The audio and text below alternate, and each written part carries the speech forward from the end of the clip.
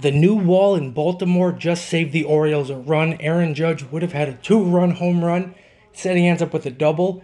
He was actually safe here on the swim move, as you can see, but his big ass and all that momentum took him right over the bag. Yankees are clicking on all cylinders. Look at the big man.